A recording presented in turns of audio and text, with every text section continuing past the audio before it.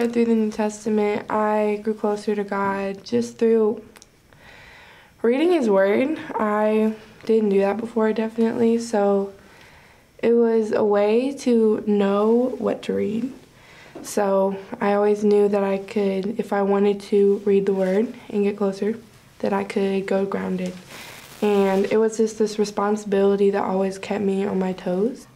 So I feel like my prayer life has definitely grown a lot. I feel like I've spent more time actually listening to God and not just talking. And I feel like I've grown in my ability to have spiritual conversations with people. It's remarkable to see and read God's redemptive plan for humanity through Jesus.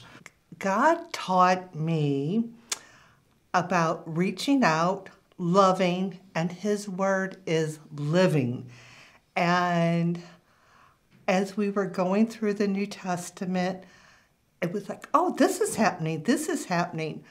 I have read the New Testament before, but studying it and being accountable was absolutely wonderful. God taught me that it's okay if we don't know everything about Him, and even if we don't know everything, we can still tell someone.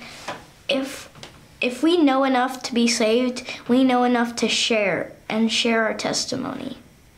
Like how, even though it was written so long ago, it's so applicable to us in our culture today. It's kind of crazy how some parts were speaking directly to me. One of the main things I think that God taught me as I read through the New Testament was how faithful He is, how compassionate He is, no matter what we do or what maybe our life has been, He's always there for us. Hearing other people's perspectives, what struck them, what stood out, what did they wonder, and hearing their analysis and how they elaborate on, whatever is meaningful to them, it just provides kind of a multiplication factor. Instead of just reading it yourself, you're hearing all these other different perspectives as well. My transformation group helped me a lot when I was reading through the Bible because they really held me accountable and they gave me high expectations. Well, with me being 16 years old and one of the older people in the youth group, I knew that I had to really take more of a leader standpoint in this, and I couldn't just slack off and not do a couple weeks. I really had to get involved with this project and make sure I saw it all the way through. I think being part of the transformation group really helped in getting through the New Testament as part of this initiative in a couple of ways. First, when you're in a group, you become accountable to the group. You have to stick with it. So it's sort of a little extra incentive to be disciplined about it. But I think then more importantly, there's a lot to be gained by sharing it and reading it as part of a group. I think back to what it must have been like in the first century, right? If you were a part of a church then, you received one of the letters from Paul, and you read it and you reread it and you shared it with one another and you talked about it. I mean, that's getting closer to what we did in the T group. And it was, I think that's the way it's meant to be done, to share it among each other and to talk about it and to learn from one another. As you know, I lost my husband a year and a half ago, a little over a year and a half ago. And I needed this. And it helped. I will always miss him. I will always love John. But it has, being in God's Word, it's a comfort, it's a peace. And I'm finding out what God is saying.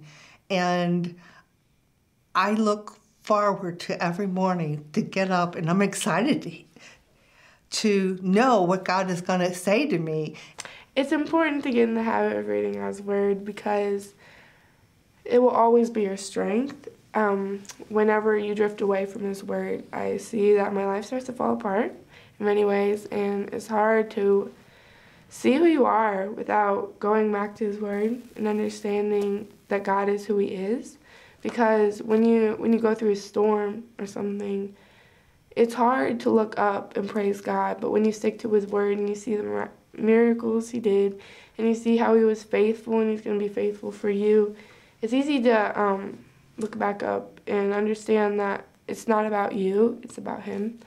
All right, so to get into the habit of reading God's word is really important because it's something that you're going to need to know for the rest of your life and life on to come. You know, this isn't just something that we do for entertainment. This isn't something we do for money. Reading God's word and our religion is something that's really just, you know, it's something that we will take with us until, you know, we're gone, and it's something that will actually last forever. So it's very important. I feel like the more that I'm in God's word, the more hungry I get for it, and the more I want to be in his word. And the more I'm in his word, the more I see what he's doing in my life, and the more I feel his presence, and the more I feel his comfort and his love, and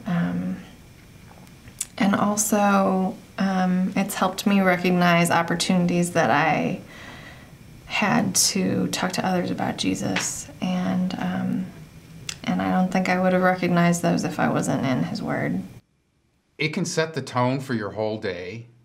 You can get things from it that you weren't expecting to get from it. You know, the New Testament is to me a miracle. I mean, it's God's message to us. And if we don't take some time to sit down and to read it and to think about it, we are missing out so much from our walk with Christ. I mean, that I think is first and foremost in my mind about why we ought to sit down and spend time in the Word every day.